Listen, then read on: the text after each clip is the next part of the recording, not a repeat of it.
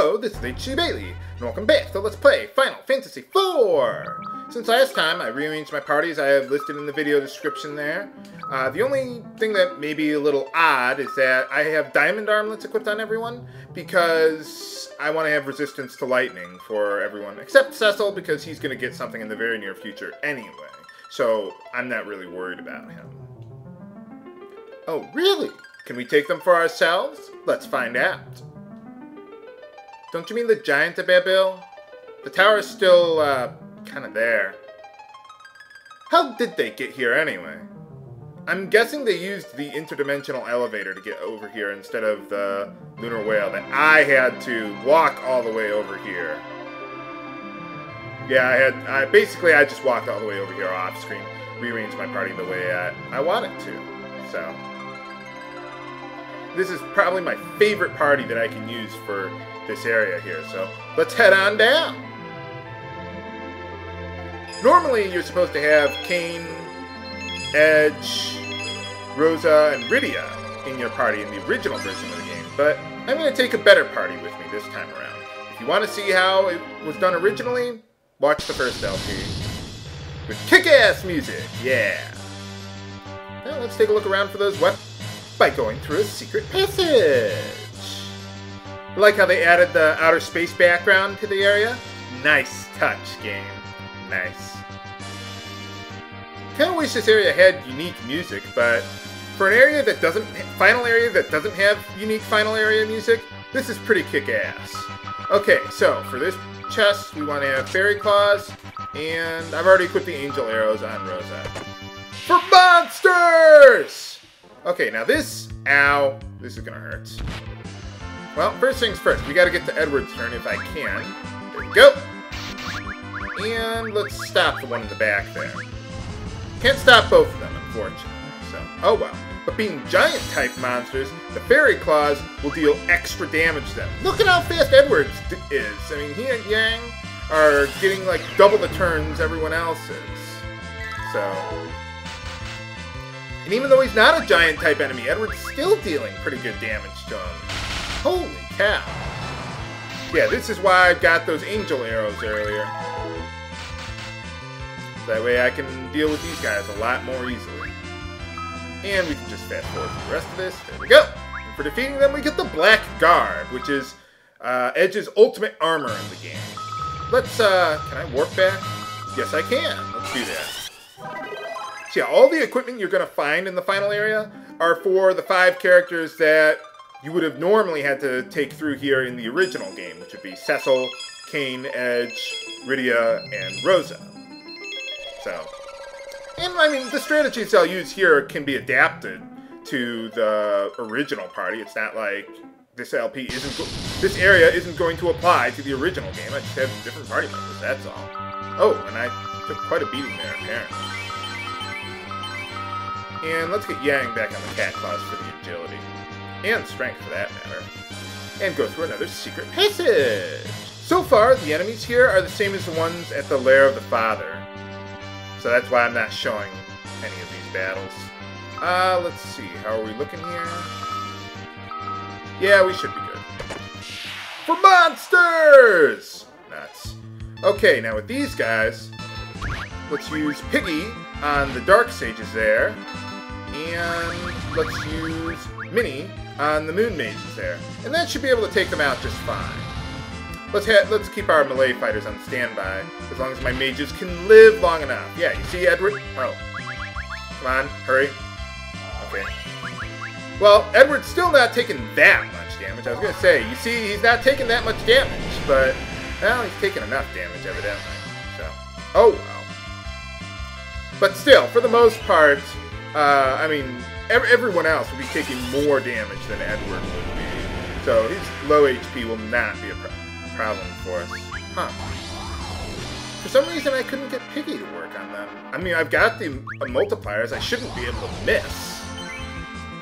But, maybe it doesn't stack with Minnie there. Because there are some statuses that can't stack with others, like Berserk and Poison. It depends on what version of the game you're playing, I think, too. They change it up a little bit. magic does not work so well against these guys, so don't even bother. Well, another thing that I could have done is I could have used Silence on the Dark Sages instead of Mini. But, well, Mini lets me kill them faster, so. For defeating them, ooh! We get the Sage's Staff and a Minerva Bustier. I think that's how you pronounce it. You're not supposed to find the Minerva Bustier until much later in the dungeon in another chest. But, well, there you go. I'm not going to take advantage of the Minerva, so. But basically, the Sage's Staff, it'll boost your spirit by 15. For now, I want to keep Rosa on the Artemis arrows. Part of the reason why I have those and Edward around here is because there's a lot of dragons in the final area here. Well, of course there's going to be a lot of dragons in the final area. This is a JRPG. What did you expect?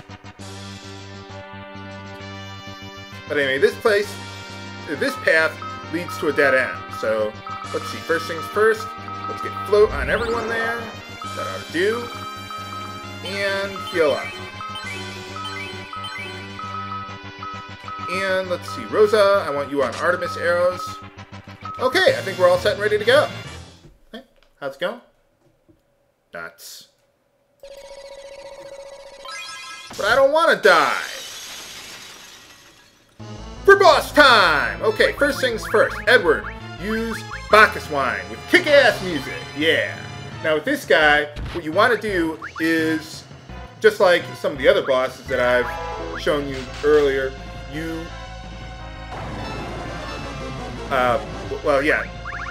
want to deal as much damage as possible in as few attacks as possible, because every time you hit him, he'll counterattack with slow. As a matter of fact, let's get Yang on the Bacchus wine too, as long as while we're at it. If I can ever get to his turn, he's fast enough. Game. There we go. Bacchus wine, go Yang, go! I don't want anyone else attacking because I don't want to risk any more slow counterattacks than I have to.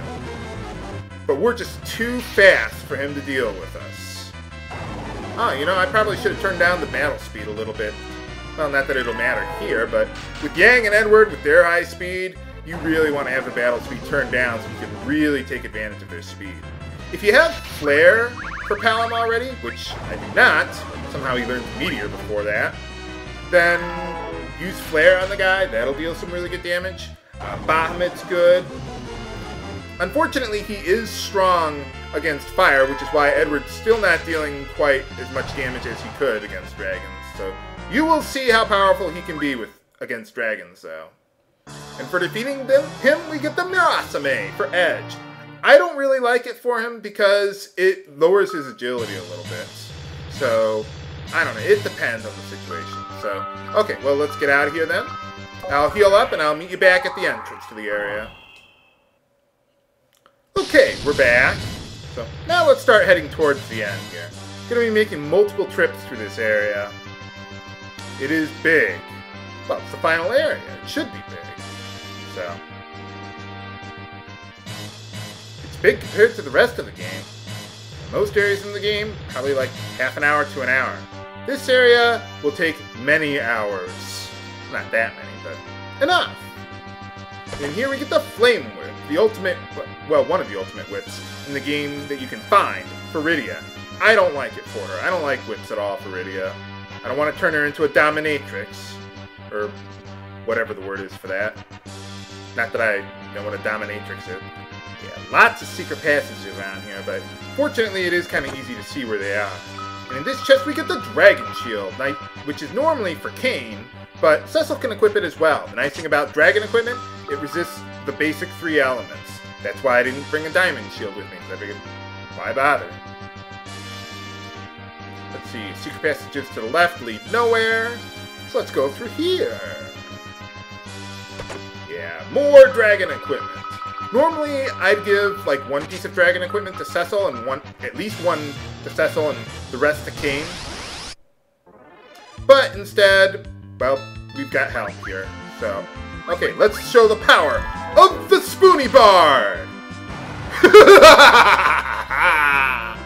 Yeah, he can one-shot these guys now. Holy cow.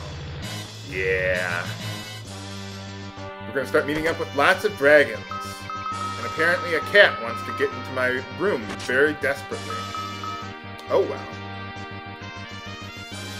And here we get the dragon gloves. Alright. Got full decked out dragon gear. If only we could get a dragon spear, but no, it doesn't work that way. Let's back out of here and try that one again. Yeah, this way leads to the next floor. Oh, I can just let Edward take these guys, one-shot these guys. Yeah. Thank you, Edward, for making life easier. Oh, now I get Flare! Thanks. Thanks, game. Could have used it in the boss fight there. Oh, well. But anyway, over here, we can get more Artemis arrows for Rosa. I'm going to leave her on the angel arrows for now. Well, let's see how well Edward can do against the bone dragon here. Max damage! Yeah! Let's go with Piggy there. Yeah, you see these guys can't even touch Edward! He's got all those defense multipliers. Of course, if I just kill her first, then, well, I don't really need to worry about that. Yeah, Piggy has a bit of a long charge time. Too bad I don't have the polymorph rod. I mean, I probably still have it in storage somewhere, but... What other ultimate equipment can I find in here? Find out next time on Let's Play Final Fantasy IV! This is H.C. Bailey, signing off. Have a good day!